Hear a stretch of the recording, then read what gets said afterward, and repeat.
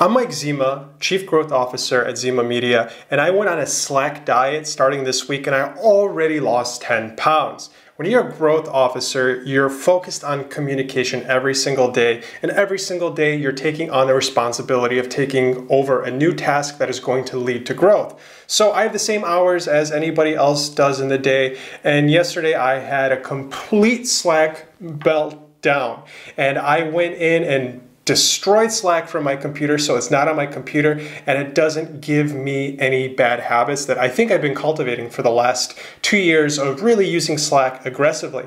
One of the things that I'm trying to achieve by going on a Slack diet is taking my ideas and turning them into actions that I can execute on. So instead of putting my ideas into Slack, I'm trying to put them more into our project management so we can handle those tasks and start filtering out the unnecessary communication and focusing on the critical tasks that need to happen in order to execute a growth strategy. So I'm going to do some check-ins in how Slack is working.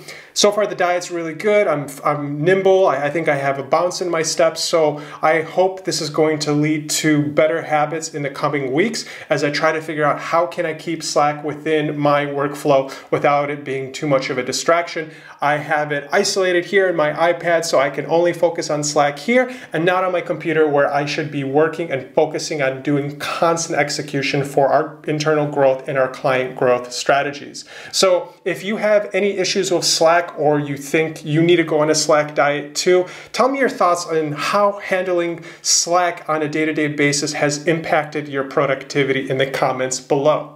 Thanks for watching. Now, please subscribe to our YouTube channel. Every day I'm publishing videos on growth hacking, digital marketing, how to be a successful entrepreneur. I really want to enable you to become a decision maker in your own business in the future of work. So if you want to come along with me on this journey, hit subscribe, hit notifications, and I'll talk to you real soon.